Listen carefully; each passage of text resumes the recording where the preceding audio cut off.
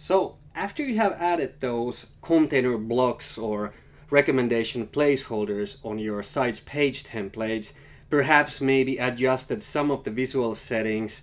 it's very recommended to enable the Nosto preview mode, which I'm very sure especially your front-end developers or development team will find out to be really handy and useful tool to create the Nosto recommendation setup on your site. So there's a quick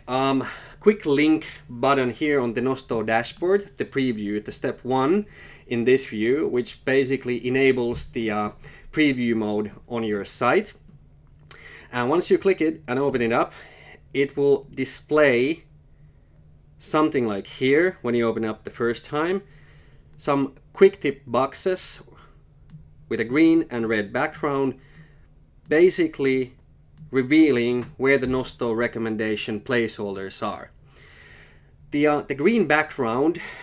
means that Nosto does have enough data to display this recommendation right now. So if you will go live right now, this recommendation will look just as it is right now, for at least for me using this browser. Whereas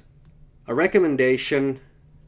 with a red background in the quick tip box means that Nosto doesn't have enough data to display the recommendation yet. However, to make your front-end developers' job a little bit easier, we just put there some random products so that they could see how the recommendation will look like design-wise if you would go live right now.